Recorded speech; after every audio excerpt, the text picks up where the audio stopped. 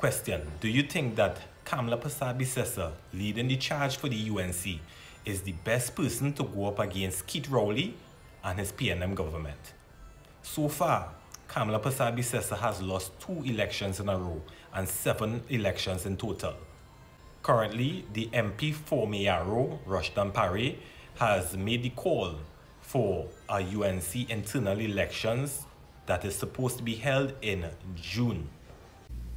If these UNC internal elections are not held, it will mean the leadership of our party will continue to be unprepared, rudderless, and weak.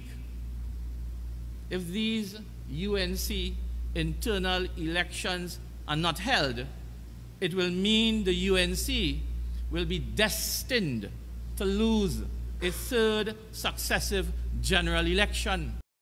So what do you think? Do you think that Kamla should be given the opportunity to go against the PNM for the 3rd time, or do you think another leader is due?